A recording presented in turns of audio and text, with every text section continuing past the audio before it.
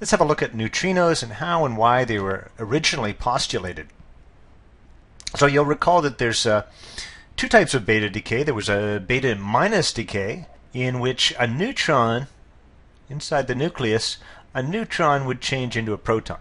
And then there was the positron decay, which was really kind of the opposite process, in which a proton would change into a neutron inside the nucleus. And of course, in the regular beta decay, it's an electron or a beta particle that's emitted. And in the positron decay, it's a positron that's emitted. Now, of course, scientists are going to measure the kinetic energy of the electrons and the positrons as they're fired out of these nuclei. Now, a neutron has a certain amount of mass energy, and we would take its mass and we'd multiply by c squared to find out what that mass energy is. I'm making up special units of mass energy just for this purpose so that the numbers come out nice. But a neutron in these special units, let's say it has a mass energy of 10,000.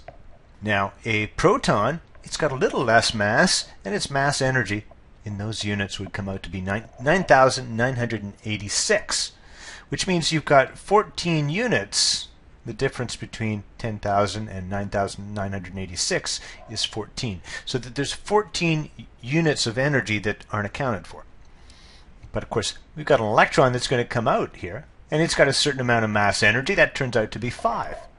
So that means we're left with 14 minus 5 equals 9 units of energy that are left over for the kinetic energy of that electron. Now, when scientists started measuring the kinetic energy of those emitted electrons, they didn't get the value of 9. They got a range of values that went anywhere from 0 all the way to 9 and did so in a continuous spectrum. So they got values that ranged anywhere from 0 to 9 in a continuous manner. And that was a surprise.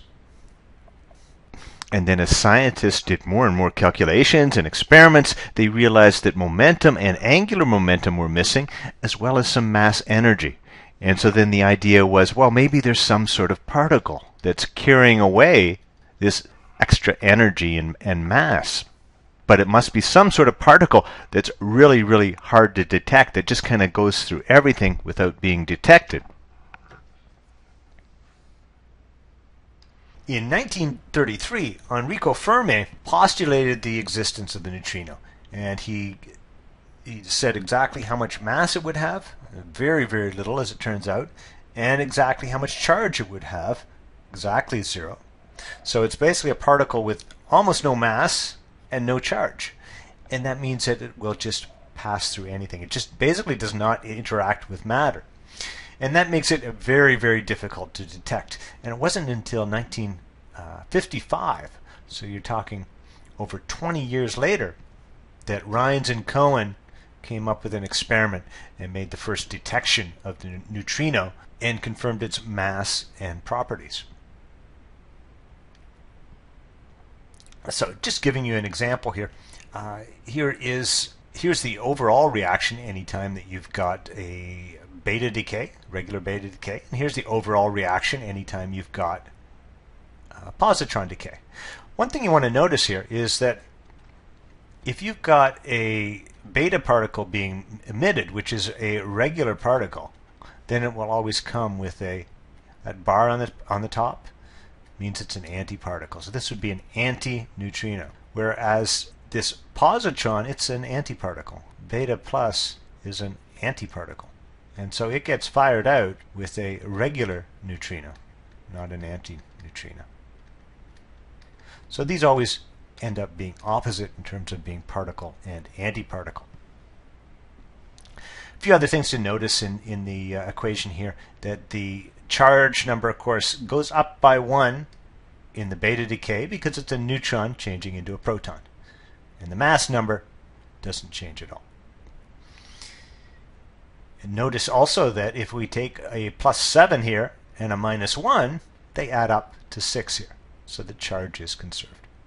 And over here for the positron decay, of course the two numbers once again, they add up to 6. And of course you've got a proton in this case changing into a neutron, and that means you're going to decrease by 1 in charge here. But make up for it by emitting a positively charged beta particle. And once again, mass number never changes. So look for those general patterns in these positive and negative beta particle decays. So a quick IB question. Read it over, try it out, and then come back for the answer. Okay, so hopefully you said the correct answer is C. When you've got a regular beta decay, the regular type particle, then you do get the anti-neutrino. This answer B here, it's just going in the wrong direction. If they had said the charge of the daughter nucleus is more than the parent nuclei, that would be a true statement, but they said less, so that's a false statement. And that's all for today, folks. Thank you very much.